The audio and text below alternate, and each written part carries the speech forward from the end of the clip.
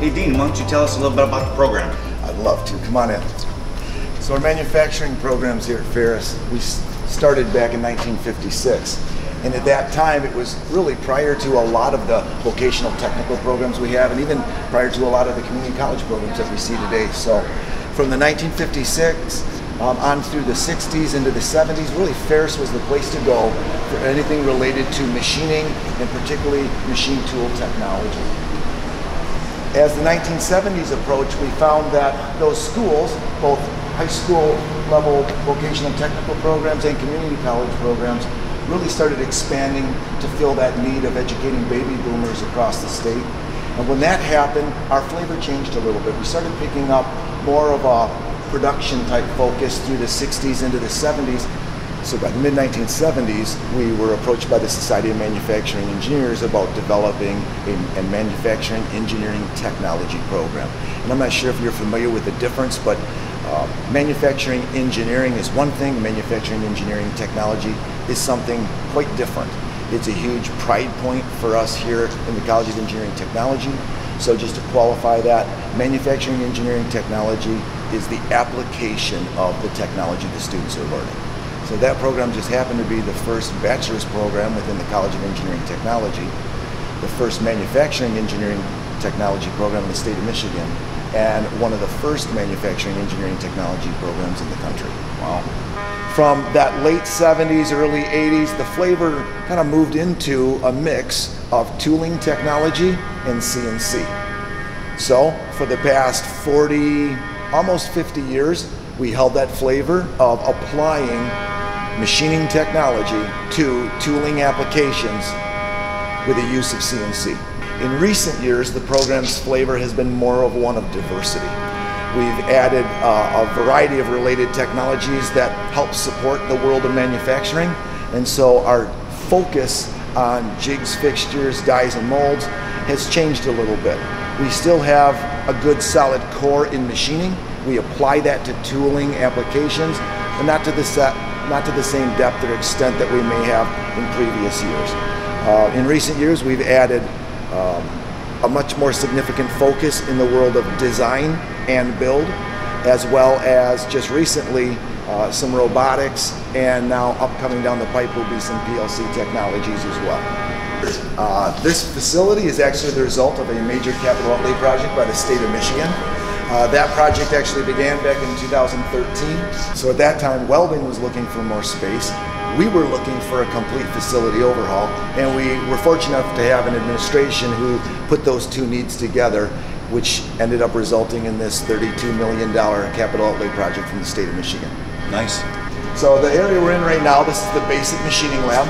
It's all about skill building, sawing, drilling, turning, milling, grinding. This is where the students start the program. They spend a fairly significant amount of time down here getting the basics down. If you think about industry and all the cool, fancy, high-tech stuff students, people can get involved without an industry, in order for them to really be successful, they have to understand the basics. And that's why it all starts here. We have numerous major machine tool manufacturers who will hire our graduates at the end as applications engineers to really get to that level, to be confident and comfortable, to really know metal cutting, machining. There's no way around feeling it. And so that's really what students are getting out of this lab. Not only what the processes are and what the machines are capable of and the different work holding and tooling solutions, but understanding what cutting force is, how chips are formed, that whole experience of having it happen in your hands. There's no substitute for that kind of learning. Man, this is so impressive. Can you just tell me about how the program works?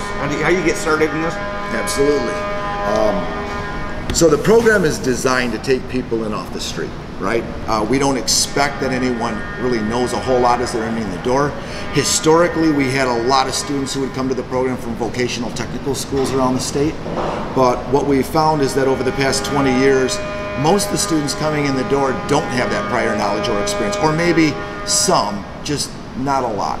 So the program's set up to walk someone in right off the street who really knows nothing and bring them through all the basics, developing a good solid foundation on which to continue to grow and build. So the progression of the curriculum is that basic machining technology in the first semester along with some CAD. Second semester, jigs and fixtures along with CNC. The third semester is a mix of advanced CNC and some robotics. The fourth semester is a capstone project involving design and build of a custom assembly. Could be a wide variety of different things, but that course, that project, the way it's set up, is students are really trying to apply everything they've learned through the progression of those 2 years to that final project, and at the same time there's also a good dose of metallurgy involved. This area looks brand new and you got a lot of new equipment. Can you tell us a little bit about it? Sure. This is the Advanced Manufacturing Lab. In this area of the facility, the focus is applying that core knowledge, all the basics and fundamentals at a higher level. And basically that would begin in the second half of that first year. Students would be down here working with the CNC machines on during their first CNC course, and progressing from that point, they would continue to use this lab space as their primary lab space as they progress through the program. So all of the sophomore, junior, and senior projects are done in this area, as well as a variety of related CNC classes and robotics classes and other such things. So we've got some great industrial partners, and if it wasn't for them, we probably wouldn't have this facility that you see today. We've got, mill-wise, a total of 7 CNC mills. We've got our core machines, which we refer to as the first 4 machines. These are 10,000 RPM machines. The next 2, machines 5 and 6, are 12,000 RPM machines with part probing, tool probing capabilities. And the last machine is actually a consigned machine, a machine from Herco. They granted that machine to us for a period of time to help seed the ongoing growth and development of the more advanced, 5-axis, multi-axis type work. So following our mills, we have our Makino U3 wire EDM. If you're not familiar with EDM, it's basically electrical discharge machining, and you're cutting with an exchange of current between a wire and a workpiece. It's kind of like pulling a precision wire between 2 guides, and while that's being drawn through between the guides, you're exchanging arcs with the workpiece and in a very precise way machining the workpiece. And then on this side of the lab over here, we have all our turning equipment. So we've got 3 Herco TM6 lathes. One setup is a chucker with a bar puller if needed. The other 2 have bar feeders, parts catchers, tool probes, pretty well equipped equipment. In addition to that, we've got our live tooling lathe at the end, and that particular machine is kind of the next step up in turning technology. That machine, like the 5-axis, is on consignment from Herco to help seed the growth and development of that side of the program. Hey Dean, what do you got going on in this area? Well, this is actually the most recent development in our manufacturing programs. This area, between this teaching station and the 9 other robots we've got in here, is really the new arm of our program. It is expanding our capabilities into the world of robotics and automation technologies. Right now, this past year, we launched the first few courses in robotics that will continue to grow. It's being offered to our majors. It'll be offered to other students within the College of Engineering Technology. And over the next couple of years, we'll be growing that. This is kind of where it's all starting down here in the primary lab, but we also have a new lab space upstairs, and that space is set up to kind of expand on that and get a little more into integrating automation controls and manufacturing equipment. I guess you could call that kind of a spin on applications engineering.